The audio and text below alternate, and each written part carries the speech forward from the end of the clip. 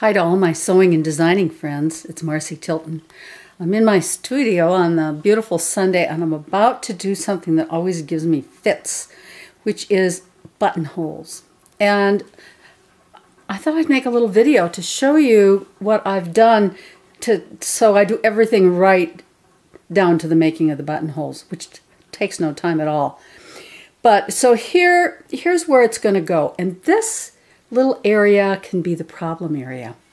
You know, there's that thickness right here at the neck, and the buttonhole's going to go somewhere in here. And my buttonholer will make a beautiful buttonhole on a flat piece of fabric, but if there's a little bump, it can cause problems. So here's what I did.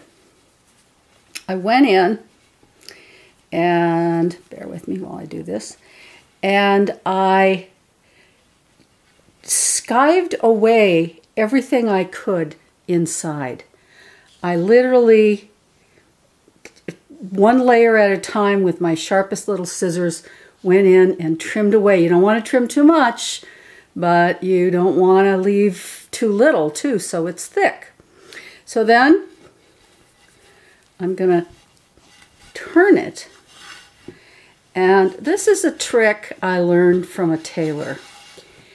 And in the old days, the tailors referred to this as killing the wool, but it works also, so it's great with thick wools. So I am at my ironing board, and I've turned my sleeve board upside down. So now what I'm going to do is I'm going to give it a good press. I want that out of the way. So I'm going to give it a good press with my iron. I have one of these great reliable irons, which I adore. Okay, so I'll get it good and hot.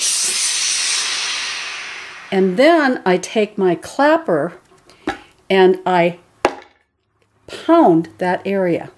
So I really come down hard on it with the clapper. The secret here is wood on wood. And you really should test a piece of your fabric before you do this, because some fabrics can get shiny. So if you were going to do it on a wool gabardine, for instance, in a dark color, use a muslin press cloth between the wood and the fabric. But here, I had tested this one, and it worked great. So now it's really lovely and flat, and I'll be able to make my buttonholes.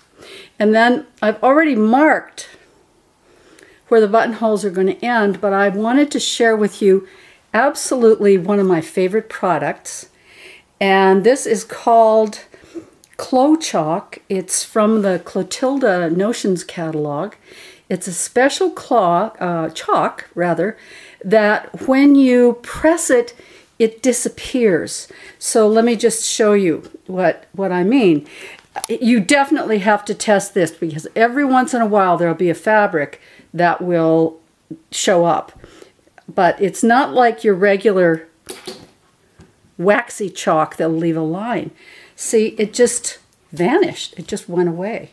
So I'm going to take 3 deep breaths and mark these very, very carefully and sew the buttonholes, and wish me luck on this. Happy sewing.